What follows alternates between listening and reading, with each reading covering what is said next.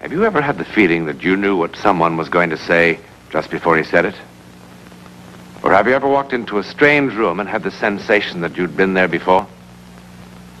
Well, if you have, you've taken a small step beyond.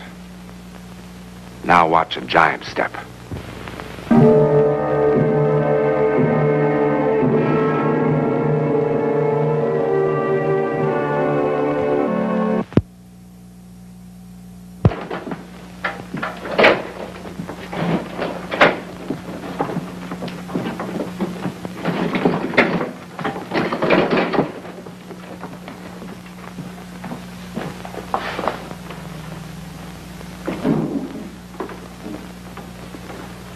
I'm looking for Lieutenant Barnes. That's me. Oh, Mr. Newland, isn't it? Yes. Well, didn't you get my wire last night? No, just the letter. Oh, well, I sent you a wire and told you not to come up. Well, it's strange I didn't get it. The letter said the house was being torn down today. Yeah, well, it's all a mistake. I acted on an impulse. An impulse? All right, Lieutenant. That's kind of normal. We all have impulses. Look, I changed my mind, okay? Sure. I'm sorry to have brought you up here for nothing, and I'll be glad to pay your expenses. No, that's not necessary, Lieutenant. I kind of enjoyed the ride.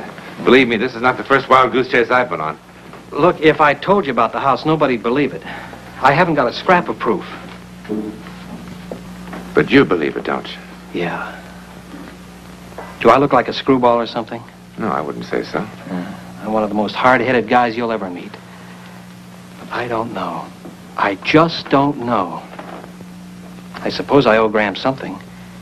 They all think he killed his wife, you know. I guess I gave him a hard time. Want a cigar? No, thank you. Well, in my book, he had it coming. Fred Graham.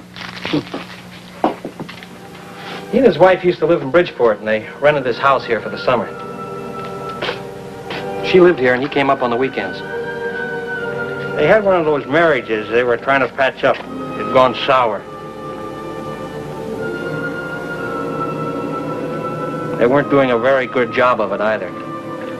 I didn't get to know him until later. But the neighbors complained more than once about the fighting that was going on up here. Fred, wait. What now? Go back to the city. I came up for the weekend, remember? Why, so we could fight some more. We didn't fight tonight. You were quiet as a mouse. It was a pleasure. We aren't going to fight any more at all. The neighbors will be glad. I mean it, Fred. I want you to go back to town. We've no reason to fight anymore. People only fight when they're trying to save something, and we've nothing to save. No soap opera, please. We were much luckier than a lot of people. We had some wonderful years together. Now the only reason we stay together is that we're afraid to tell each other the truth, that's all. Which is? That it's all over. We don't have one single reason to stay together 1 minute more.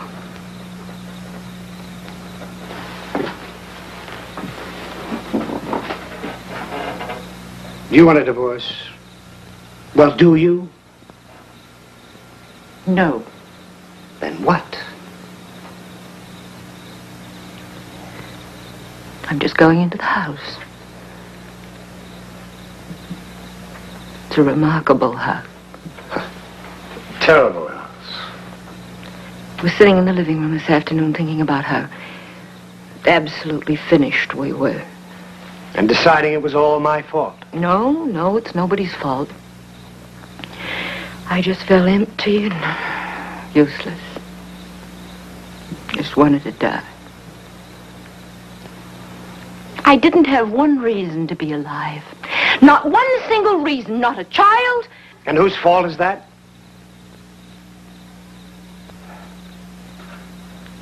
Not a husband. I felt like this before. I've taken a sleeping pill or a drink and slept it off, but this afternoon in that house, something happened to me. It was like I don't know how to explain it. It was as if I could translate my not wanting to exist into actuality. I felt empty. As if I were being swallowed up, as if I'd reached the point of zero. I thought, if I look into a mirror, there won't be any reflection. And if I stand in front of the light, there'll be no shadow.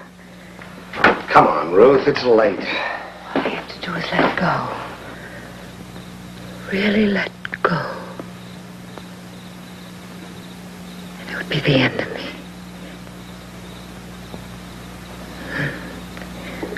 Then I heard your car in the driveway, and I thought, wait.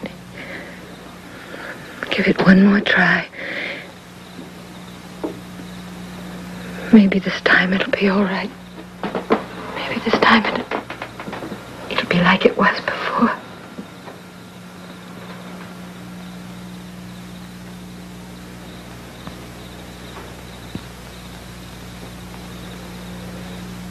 How silly.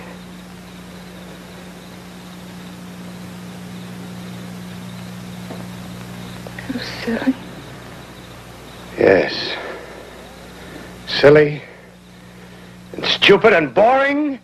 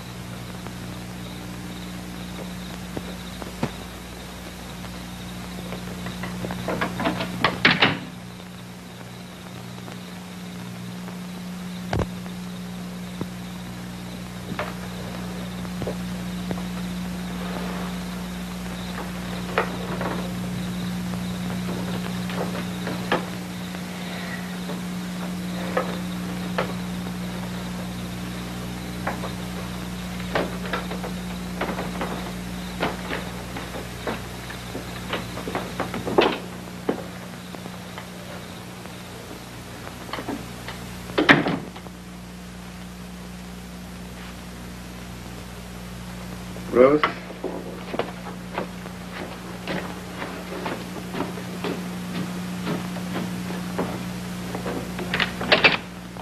Ruth, why don't we stop all this nonsense and try to get along like grown-up people do?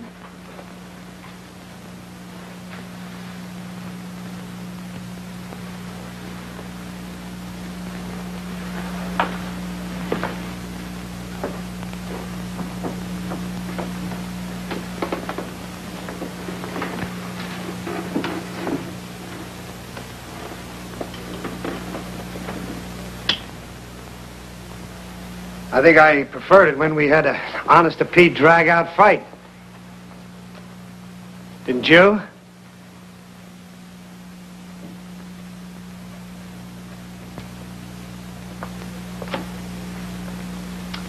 What are you, 3 years old or something? Where are you?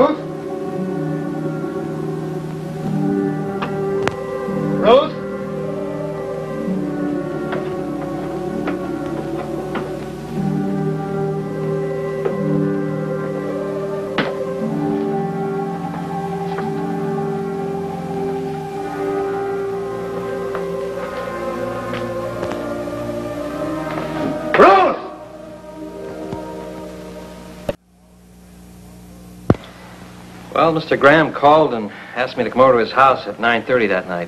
What'd he say? But his wife had disappeared. Did he have any idea where she'd gone? No, but he had a pretty wild theory. Yes? Well, he was kind of excited and upset, and he didn't seem to make much sense, but... Well, the gist of it seemed to be that she had walked into the house and vanished into thin air. That's what happened, I swear. What did you do then, Lieutenant? Well, I looked the house over from top to bottom. I couldn't find her or her body. Your Honor, I move the phrase, "or her body," be stricken from the records.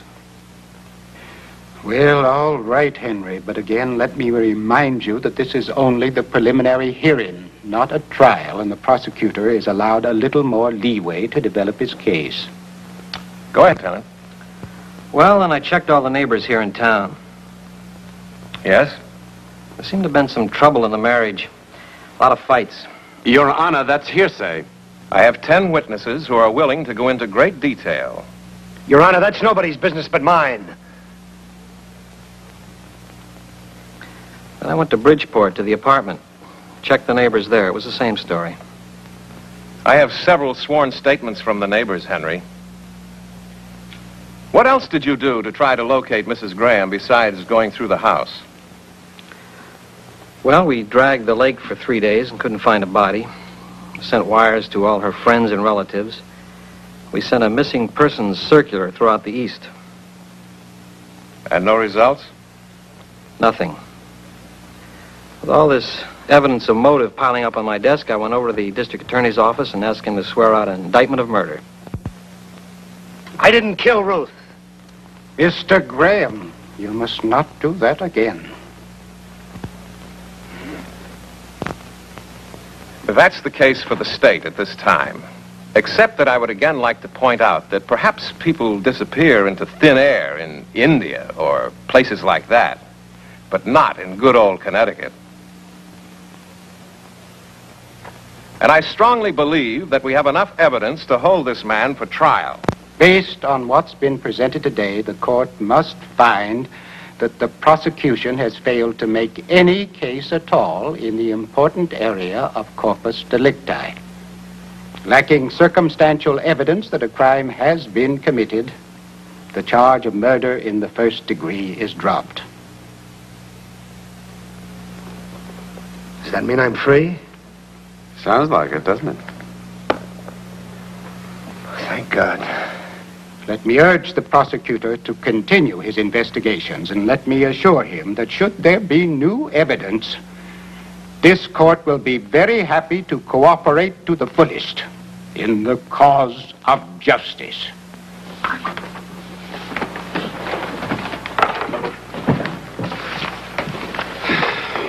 Well, Mr. Graham, you're free. You're absolutely certain I killed her, aren't you? Yep. Didn't you?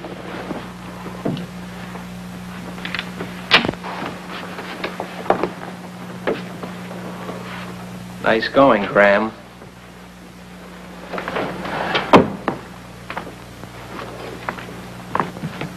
You know, I gotta admire a job well done, even if it is murder. Now, look. You're clean as a whistle. So pack your suitcases, lock your house, go back to Bridgeport, and have a big laugh. But let me warn you, if I so much as find one hair of her head, one blood stain, one fingernail, I'm going to get you if it's the last thing I ever do. I'll make it easy on you, Lieutenant. I'm going to stay in that house. I'll bet. I'm going to tear that house apart until I find out what happened to my wife. Uh-huh. I am.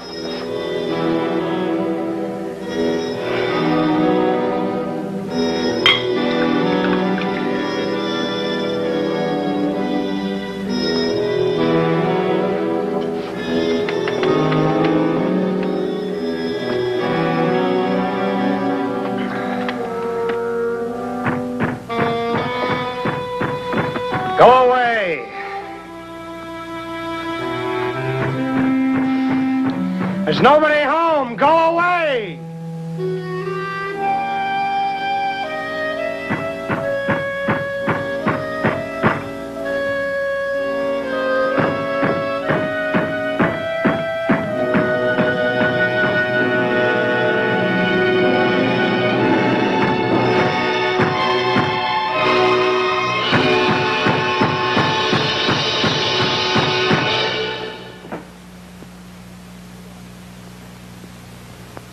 What is this? Who are you?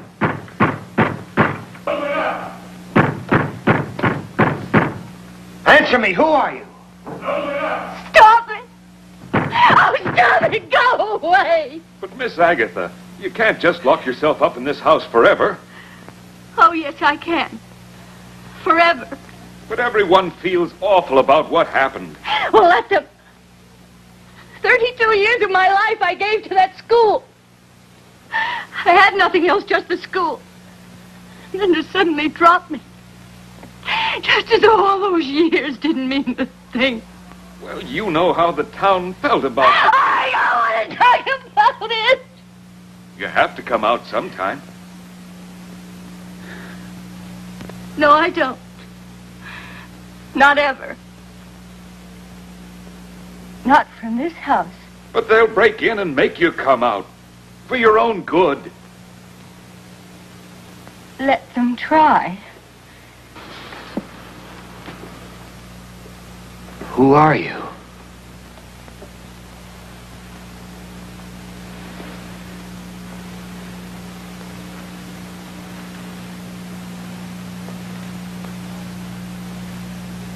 Answer me. Who are you?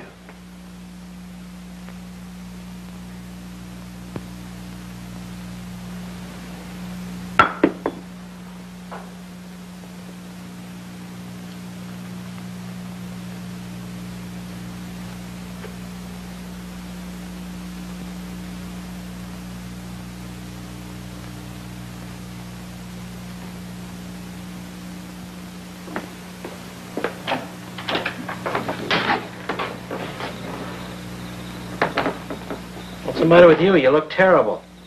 Something crazy just happened. What's the matter? You been drinking? She talked just like Ruth did. Who? Her name was Agatha. What are you talking about? She taught school for 32 years. Who did? What are you doing in front of my house? Well, I like to sit here and hear you tear things apart. I reported you to the real estate man. That was my duty, you know. But he said you'd posted a bond to take care of all the damages, so it was okay with him. Besides, they're going to tear this house down and build a highway through here. Look, when are you going to stop this foolishness and tell me how you killed her? You're going to feel a lot better about it when you do. Leave me alone. I'll never leave you alone. Where would the school records be kept? The city hall. Are they public records? Could I get to them? Yeah. You're a citizen, aren't you?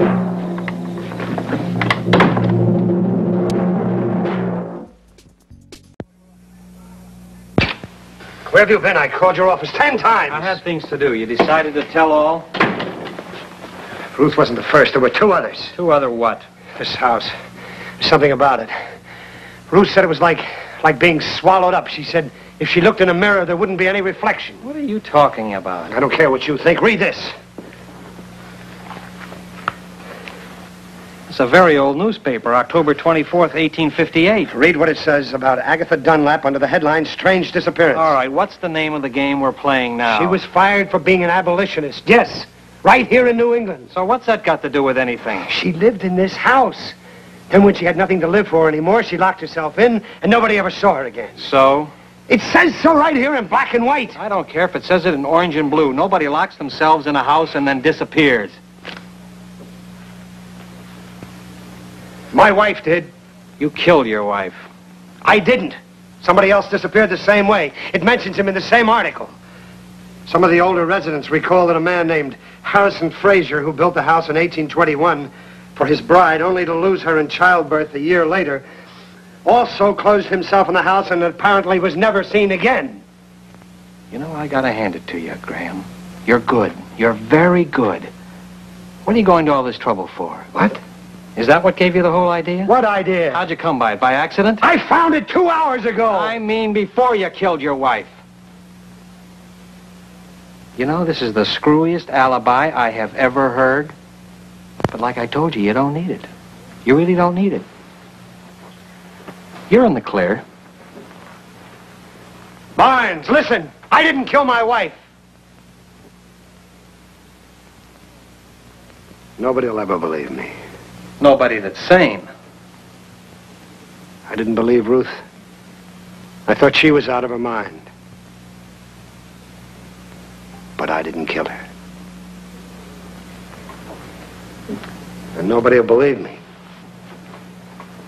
That's about all I had to live for. I guess this is how Ruth felt. That school teacher and the poor guy whose wife died on him. All I had to do was let go, and that would be the end of me. That's what Ruth said.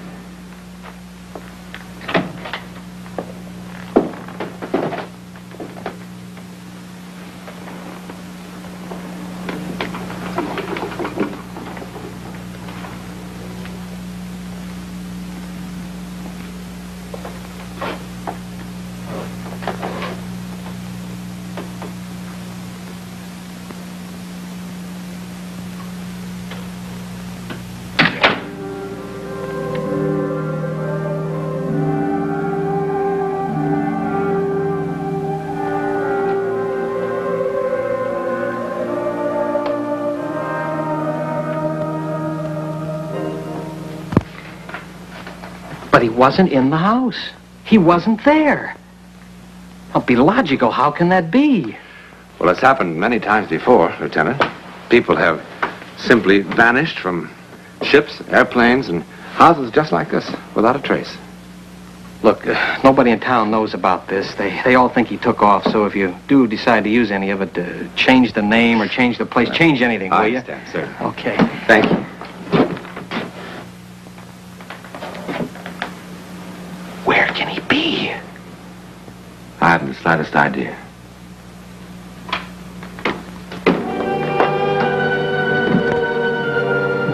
Before Albert Einstein, men were positive that there were only 3 dimensions. Now we are equally positive that there are only 4. That is until someone discovers a 5th dimension. Or perhaps it's already been discovered by people like Mr. Graham.